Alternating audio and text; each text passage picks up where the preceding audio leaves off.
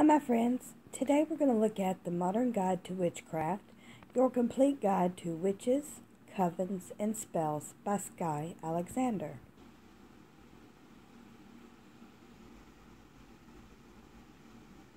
Here's the contents page.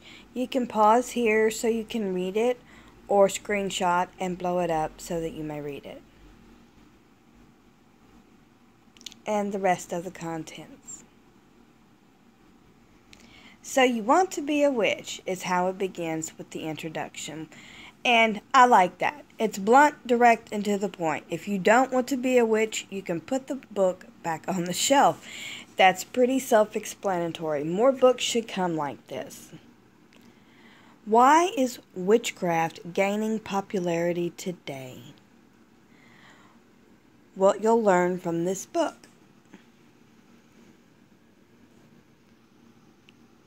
I absolutely love the way it looks. These pages, they're really great.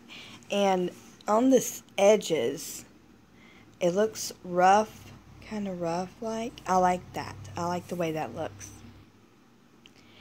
And what good 101 book doesn't begin with the definition of witchcraft? And here we are. What is witchcraft? Common misconceptions about witches. Witchcraft and religion.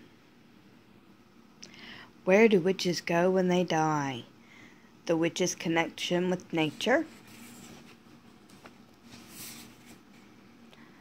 You're already a magician. 10 good things magic can do for you.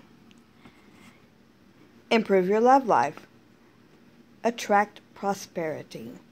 Keep you and your loved ones safe from harm. Enhance your health. Protect your home and personal property. Open up new career opportunities. Give more control over your life. Improve interactions with family, friends, and co-workers. Ward off problems and enemies. Strengthen your intuition and psychic skills. If that doesn't sell you on maybe giving magic a go, what will? That sounds fantastic. The law of attraction.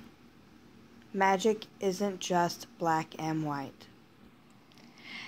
You always need some history added in. A 101 book on witchcraft and a concise history of witchcraft in the West is probably a really good way to go. She discusses the old religion, magical beginnings, wise men and women, witchcraft in Europe, fairy tale witches, criminalizing witchcraft, the burning times, witchcraft in the New World, witchcraft in Salem, hallucinating witches. One theory suggests that people supposedly afflicted by witchcraft in Salem were actually high on a fungus called, I can't pronounce that grows on rye bread.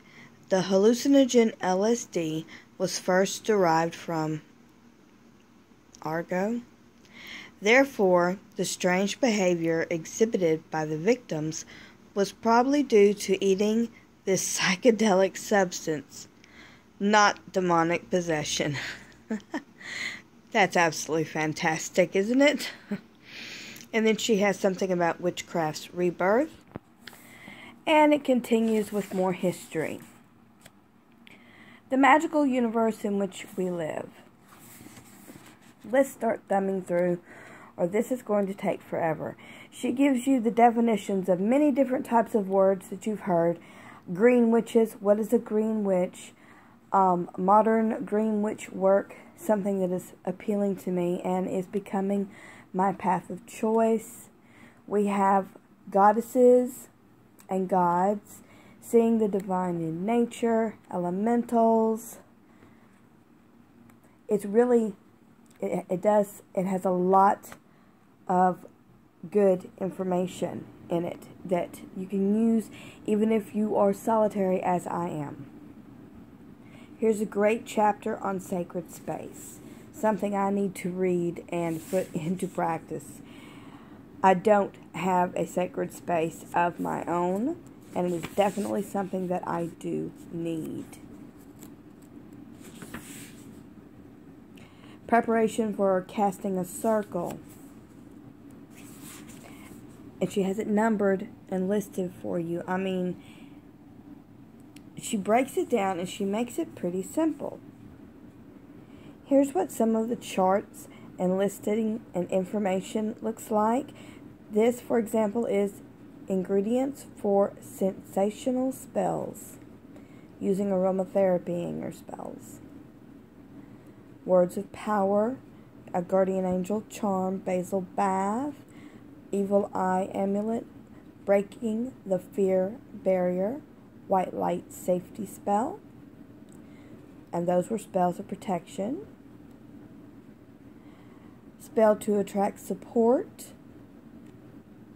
turn up the heat, magic balm to heal a broken heart, simple cauldron spell.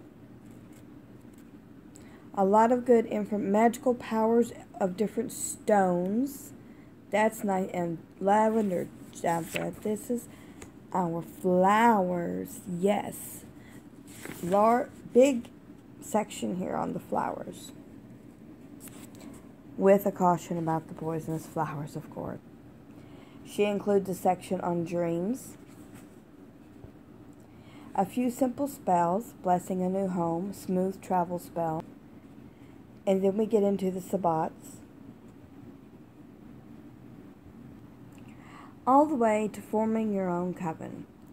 Basically, this book seems to be a full reference guide, introduction to witchcraft itself. And I find that I think it will be a fresh, new look at witchcraft from a different perspective. I have enjoyed her writing so far. I'm sure I'm going to enjoy this book as well. This book is The Modern Guide to Witchcraft, Your Complete Guide to Witches, Covens, and Spells by Skye Alexander. Thank you for stopping by Turquoise Moon. I hope you all have a wonderful day. Bye for now.